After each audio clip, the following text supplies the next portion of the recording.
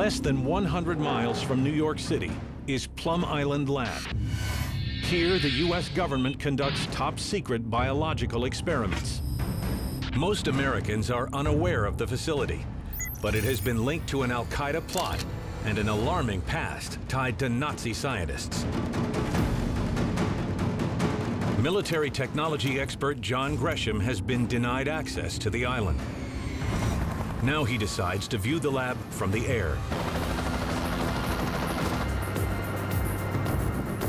Once airborne, it takes less than 2 minutes by helicopter to get from the tip of Long Island to Plum Island.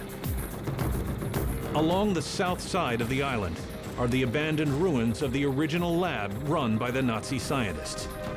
It now appears to be crumbling at the hands of the elements. It's interesting how the government just abandons the things they don't really want, but the stuff they do want to take care of, they really take good care of. Then they approach the main lab. There, John can see the measures that the government has taken to keep the facility secure. Well, you can see how much they've expanded since 1950.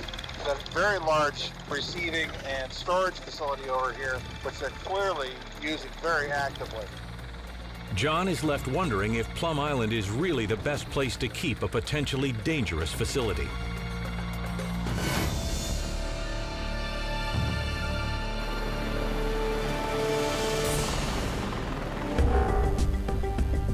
Back on the ground, John analyzes the video he shot. This is a vulnerable island. It needs to be looked at and perhaps the facility moved.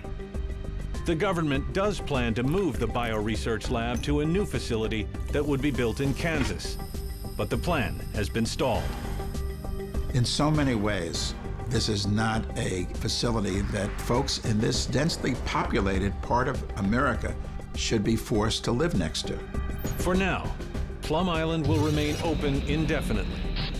The danger of exposure to locals remains unchanged.